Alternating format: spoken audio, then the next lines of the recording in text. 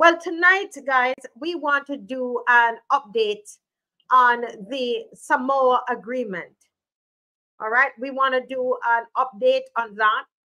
But tonight, I have with me Mr. Sheldon Yearwood, and he is the admin assistant for the TT Council of Evangelical Churches. And he is going to be joining us to talk to us about Samoa agreement and the role that the church played in Trinidad and Tobago in getting the government there to hold off a bit. Now, what's happened is that there is a welcome, Sheldon. Welcome. First of all, are you hearing me clearly? I'm in church. There's worship going on.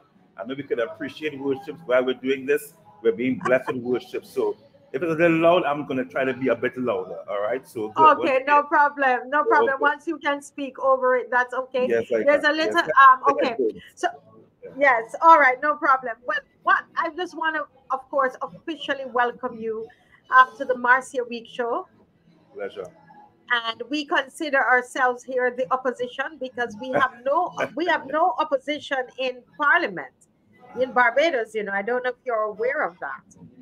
The government, the one party has all the seats. And so this platform becomes a place where the people of Barbados can express themselves. Right. And that is what happens on this platform.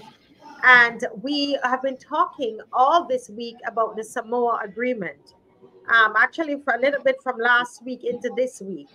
And what all the different countries that have signed on. And one of the countries that we noted that did not sign, at least as yet, all of them say as yet, it's Trinidad and Tobago. So Sheldon, I want to ask you, what was the role, or did the church in Trinidad and Tobago play a role in the government holding off on signing the Samoa agreement? Well, first of all, thank you very much for having me as I represent our leader of the president of the council, Reverend Dr. Desmond Austin. And the thing is, as believers, we have to understand strategically who we are as it pertains to the body of Christ. And I'm saying that to say that your net worth, the value of your net worth is based upon your networking. So your network increases your net worth. And I'm saying that to say that a lot of networking would have been done over the years through Reverend Austin and the members of the council, not just with pastors and ministers of the gospel, but people in the business sector, the political sector. And this would have been built over a period of time, even before this situation. Now, does that mean that everything that there were perfect relationships? Not at all. However, because we would have built these relationships, there were those that gave the church a platform to speak. But there is one or two or three, as the case may be. Now, I just want to bring something into context here. There's a part of scripture that says, the earth is the Lord and the fullness thereof. So the earth in itself is full. It is full of nutrients. It is full of minerals. So we represent God's earth. We are full of potential as well. There are things in us. If you see a squatter coming on your land, would you stand and allow it? No, you won't, because you understand the value of your land. What happened in this situation? This has been squatting on our land for some time now. So it was about being as proactive as we could. And one of the things that would have triggered the council to really, really push or go into second gear was this situation with the Buggery law, where Jason Jones would have basically challenged our courts to repeal the Buggery law, right? And the council would have really been challenging the courts through various avenues, and a series of events would have unfolded since then. Now, what is also critical, I think, for us as Caribbean people, we cannot approach this battle in a vacuum that is just an LGBT issue, or it is bigger than that. It is bigger than that. We have a tendency to just be talking about, the gay rights here, but it's bigger than that. It's about mashing up and destroying the foundation of the family as a unit. And this is just one avenue that is being used to do that, right? So one of the things I want to pinpoint quickly, so that's one. So we would have been lobbying the government even before, building relationships. My pastor always says that God is about relationships and everything else is just details. It's Hmm. about establishing relationships. Even if it might be a hard relationship, you try your best. So therefore, even though you all may not agree, they see you as someone relational. We serve a relational God. So we have to build relationships in circles that may have you uncomfortable. You think, Pause there. Can you pause there, Sheldon? Because you're dropping some very, very important truths there. mhm, Because you are saying that for in Trinidad and Tobago, what mhm, you guys did is that you worked across the board. You network. across.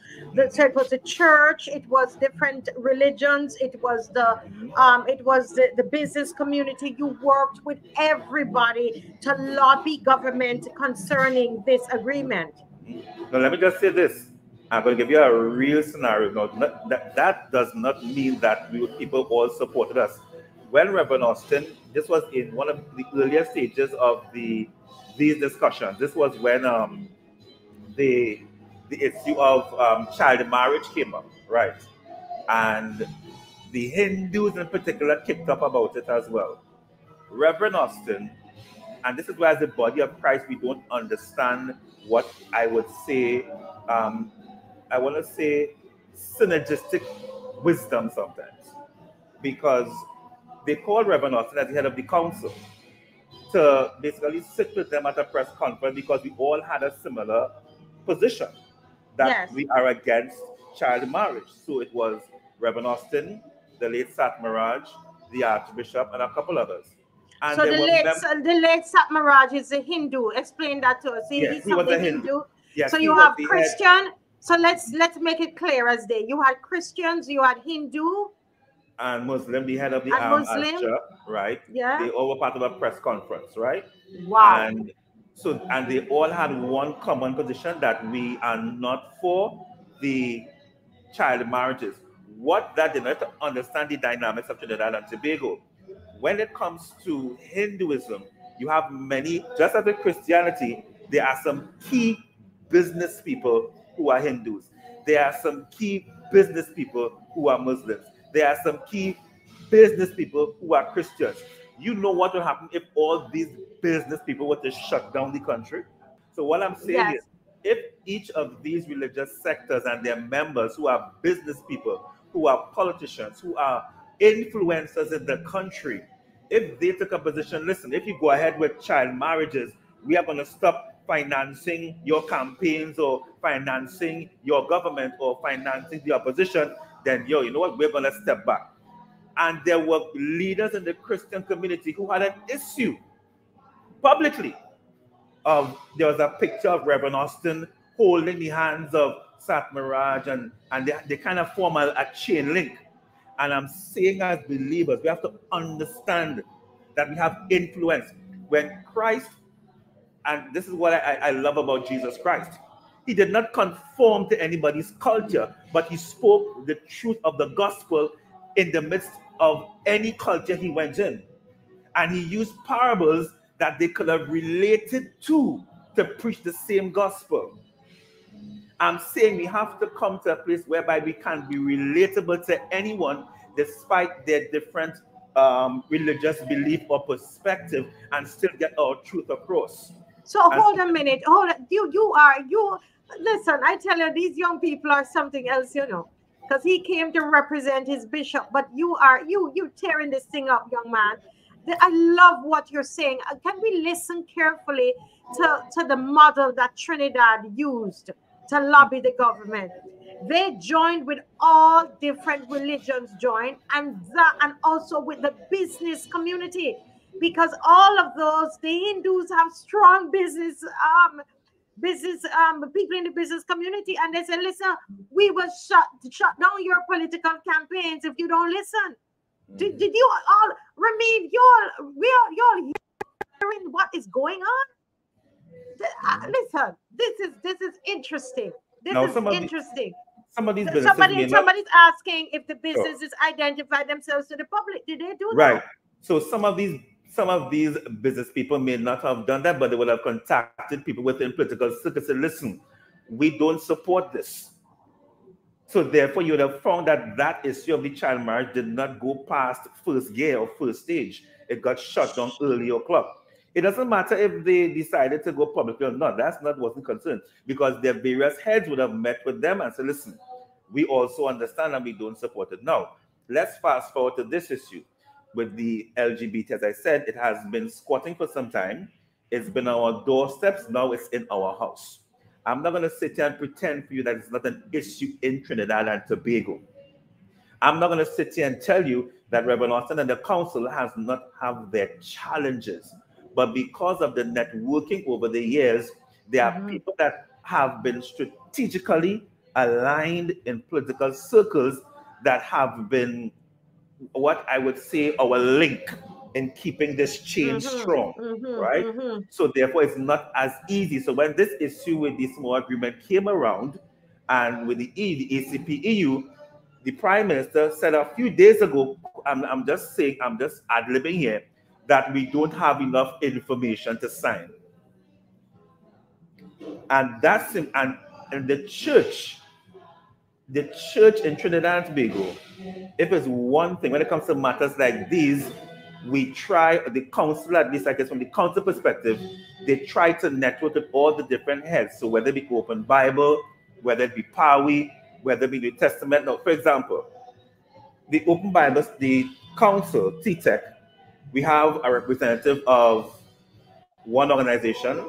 At one point in time, PAWI was there. Now we have 2 members of Open Bible.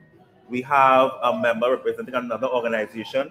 So we have a voice for every organization to hear what is the view of the council. And they will then now speak to their members of what's the view of the council. So right now we have a member from the Nazarene. The head of the Nazarene is also part of the council. So that's how we work. And Pastor Austin, I mean, let me just quickly run through this for you.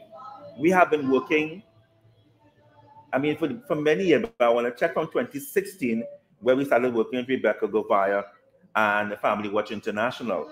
We have had several platforms. We invited ministers to these platforms, several forums over the years in 2021 and 2022. Keep your volume up. Keep your volume up. Sure. Yes. In 2021 and 22, we sent, now I delivered a brief. Here, this is how determined we have been. I delivered a brief. I was walking through Port of Spain with a big box on my shoulder, Marcia, right? And delivered briefs to all members of parliament, outlining major concerns with the CSC and then the ECP EU agreement. This is 2021. Hold a minute. So you guys have been working and lobbying the MPs and everybody since 2021. Did you right. Listen, Barbados, listen up. Listen up. Here the catch, Marcia. Only one minister at that time was 41 documents. I think I have a copy of it somewhere here. I have these books in this cardboard box. I didn't meet them that day, but I ensured I did not leave until they gave me the guarantee. And we had a member of our church who works in parliament, and she took the books and rest one on each of their desks before the parliament session began. So what this book? What was the content of this book? Right. Tell us quickly. I know you have your child. You have to leave soon, but tell us quickly. So basically, let me read what I have here. It was just outlining our concerns with the CSC. That's the Comprehensive Sexuality Education Model. And there were various, I want to say, professional excerpts and documents to discourage having this implemented in our country. So we had different research material, evidence-based material, so why the Caribbean and by extension Trinidad and Tobago should not do it. So we have here, as we mobilize our efforts in the region for the agreement not to be signed in its current form.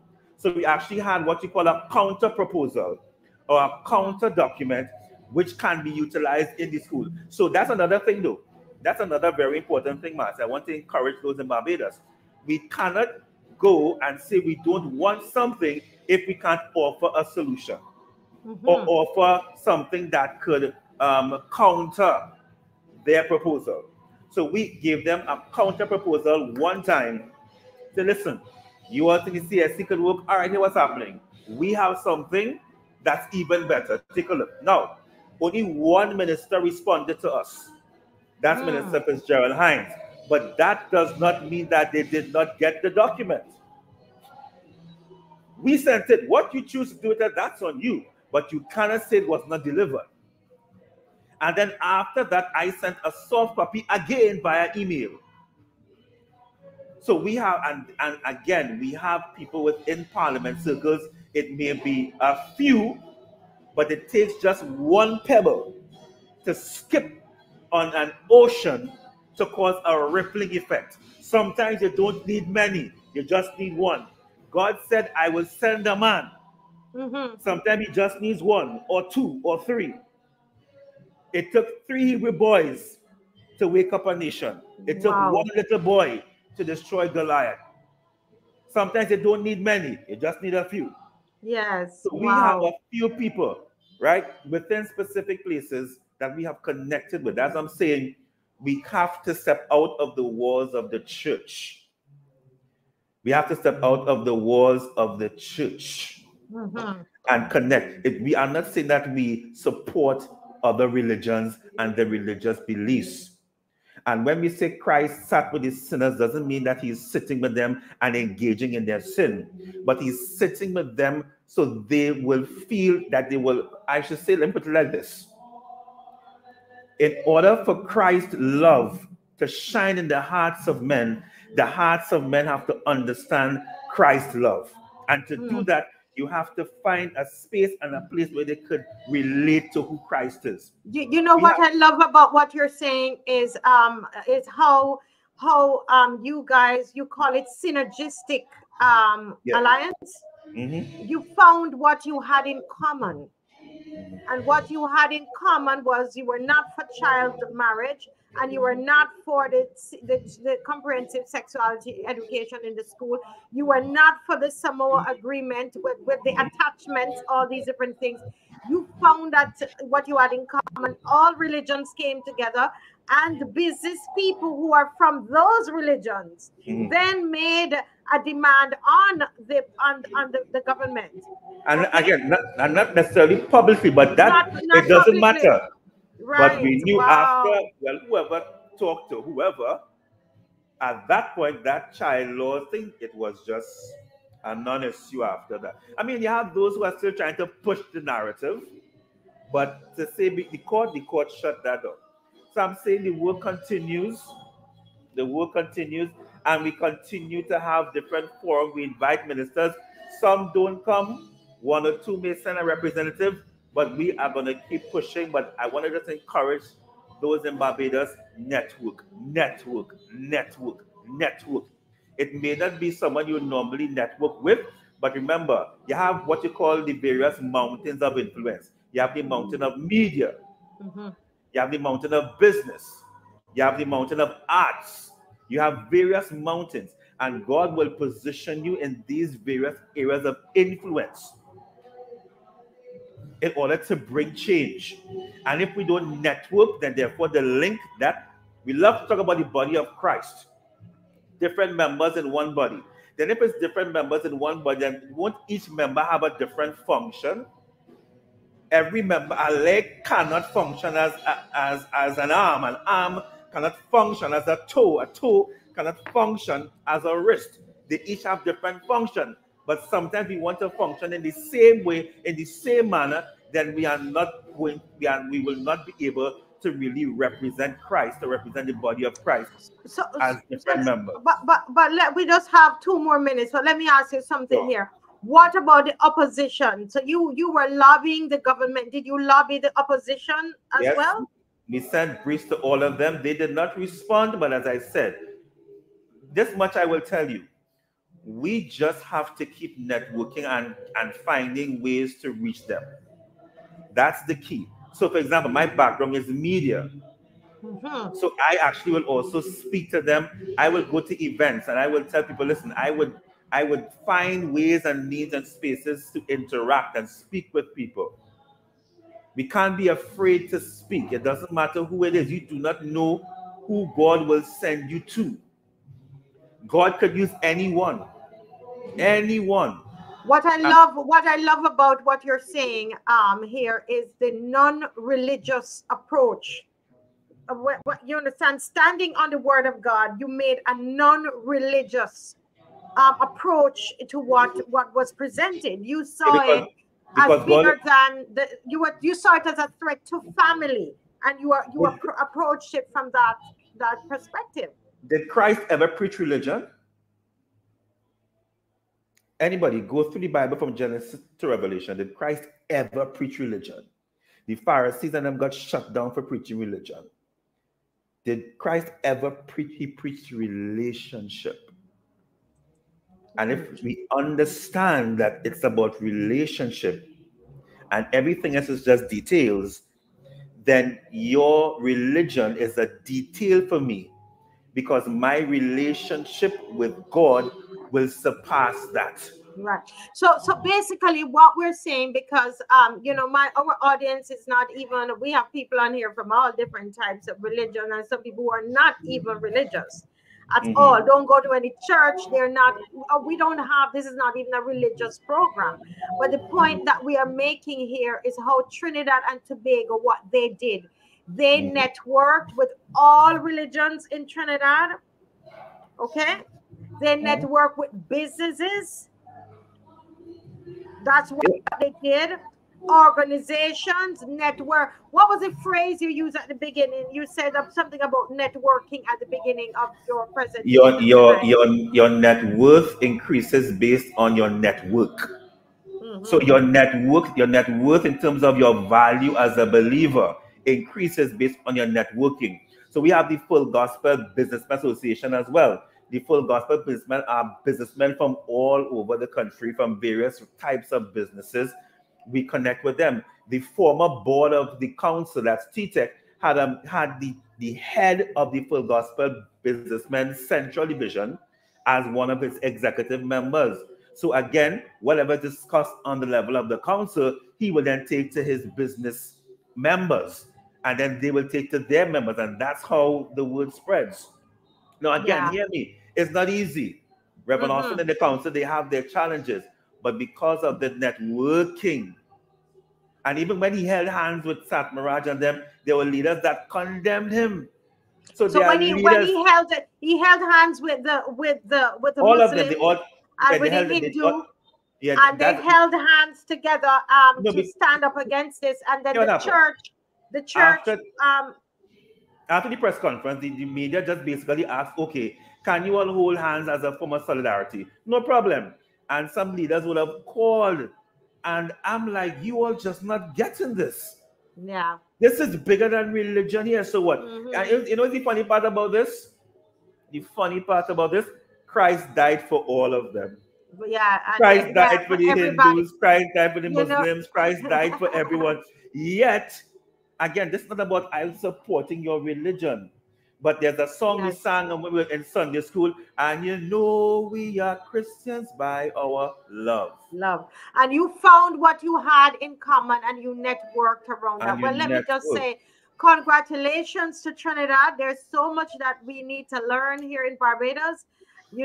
People are saying, well, without, in our situation, the prime minister has the government has the business, and the government has the churches, the pastors. We have not had, believe it or not, apart from Pastor Ferdinand, and anybody can correct me, but we have not had any official word that has come from any leader of any organization in Barbados on this Samoa agreement. We have not had one official word. So somebody not from we haven't had anybody from the Anglicans, from the Catholics, from the Pentecostal, from the Evangelical, from none of them. The only group that is speaking out against it is the Rastafari group. That speak out as a group. Wow, we have not had any grouping in no grouping. And if I am wrong, please correct me, guys. But I know Pastor Ferdinand comes on here and he speaks about that. I have not heard somebody from the Evangelical Association in Barbados standing up and speaking about the Samoa agreement. I have not heard anybody representing from the Catholic, from the Anglicans doing it either. So we have to say congratulations, TNT, because I want to know what is really wrong with Barbados. I'm so glad you came on tonight, my brother. I mean, Thank we you continue so to very much. pray. We continue to pray. Thank you so much. As I close, continue to pray for Barbados, because there are still entities within the various ministries of government who are still trying to push the agenda. But we also have soldiers within that network in who are pushing back. So I want to encourage you, Yes. one, increase your network. Increase your network. Find number two, find a common ground. Find a common place where you can build a relationship. And three, ensure that those 7 mountains of influence, that you ensure that through the churches that you send people out to dominate or to have influence in these 7 mountains of influence. Thank you so very much, Yes, Master. yes. Wow. Sheldon, oh wow, this is really, I hope people heard above the worship in the background. These are church. But this is fantastic, and I will tell your bishop what a great job you did, and I'm sure he would not be surprised. Thank you for coming and No enlightening problem. us. We Thank you. appreciate it. We're going Thank to keep you. you all in prayer. God bless you.